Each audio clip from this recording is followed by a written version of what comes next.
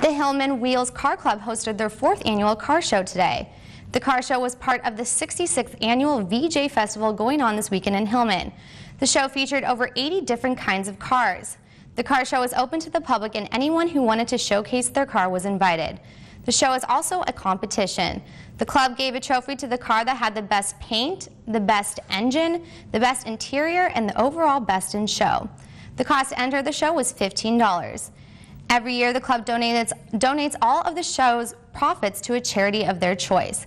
This year, the club picked S.O.S, a no-kill shelter for cats and kittens. Oh my gosh, I cried.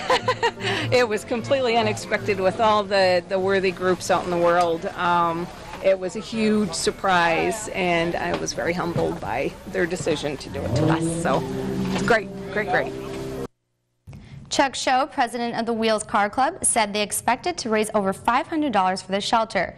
He said the show was going well and the weather was part of the reason why. This is a big year for us. I mean, it's up. The last 3 years, the weather has not cooperated. It has been rainy. It has been miserably hot. So this has been a super year for us. This is great. When the weather's good, so is the turnout.